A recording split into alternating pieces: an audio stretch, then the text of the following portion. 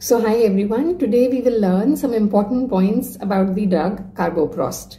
So first, carboprost and hemabate and dinoprost, they are all the same. They are all analogues of PGF2 alpha.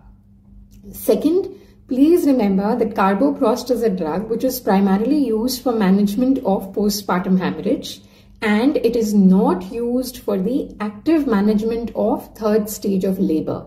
Okay. The dose that we use for postpartum hemorrhage is 0.25 milligrams or 250 micrograms IM. Never give it IV. Also, we can repeat the dose at 15 to 30 minute intervals up to a maximum dose of 8 doses, which is equivalent to 2 milligrams. Remember that asthma is an important contraindication to give the drug. The other important contraindications are active cardiovascular, hepatic or renal disease, as well as active pelvic inflammatory disease. An important side effect of the drug is diarrhea. Alright.